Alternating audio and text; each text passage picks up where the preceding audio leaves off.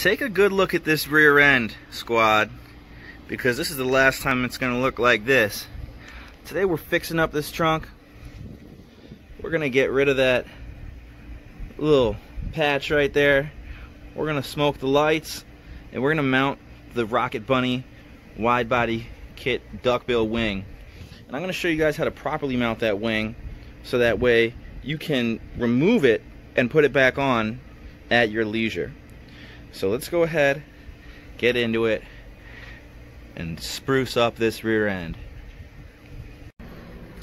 Yes, we got the Rocket Bunny wing. I'm gonna do some minor fitting.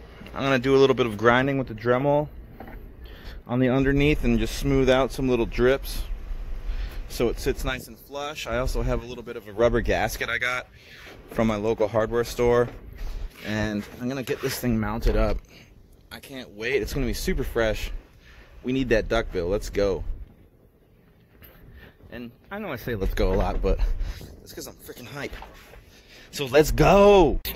Okay, so the first thing I did was go all along this edge with a flapper wheel, and I really cleaned it up and evened it out so that way it sits flush when I mount it up. Still a little bit imperfect in some areas, but overall it's way better than it was, and I'm feeling comfortable mounting it. Now I'm going to drill 1/4-inch holes, mark them on the trunk, and drill out my 5/16 holes so I can use my 1/4-20 riv nuts and mount this up. Alright, so I just drilled my 1/4-inch holes in the wing. It was super easy. Front and back. Now I'm going to take some painter's tape, tape it down on the trunk just where I want it, and mark my holes and drill them in a 1/4 inch first, and then I'm going to step it up to the size of the riv nut, which I believe is a 5/16. And I actually went to the hardware store, they measured it with a micrometer, and it was a Q drill bit. So for 1/4-20 riv nuts, you're going to need a Q drill bit. Let's tape it up, mount the holes, and get drilling. Okay, so as you can see, we have the wing all taped down.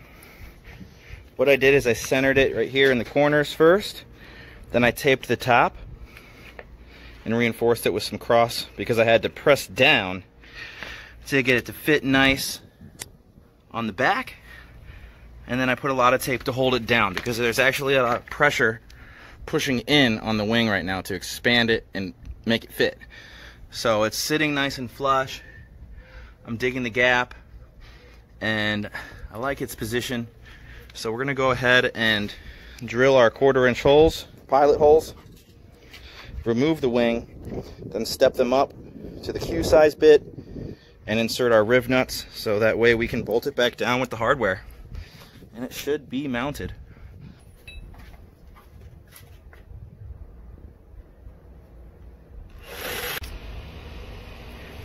So I got all my holes drilled in the right fitment, right spots. Now I can go ahead and enlarge them and put in the riv nuts. Alright, I got all my holes enlarged. Now it's time to insert the riv nuts, or the nutserts, whatever you want to call them. I have my trusty Harbor Freight nutsert gun here. What you do is you insert it into the trunk, squeeze, release, and you will have a threaded hole. So you can insert your hardware, bolt on and bolt off the wing at your leisure. Alright, we have all of our nutserts in and crimped down. And technically I can mount the wing now with the hardware, but I'm going to do a little bit of cleaning up here, get rid of some old residue, and do a little bit of a black wrap on the back of the trunk here to cover up some of this nonsense. And then we'll do some mounting. Alright, so I cleaned up the residue off the trunk and covered up that piece of paint that peeled up. Crappy Flaco Mako job. And I just did a quick, just wrapped over it real quick with some black satin, and now I can mount the wing, and it's going to cover up all that nasty stuff. Let's do it. Let's see how it comes out. Check it out. We got the wing mounted up, got the 1/4 hardware in. I have to get a little shorter one for each outer hole at the bottom so it fits in. But we got the fitment right.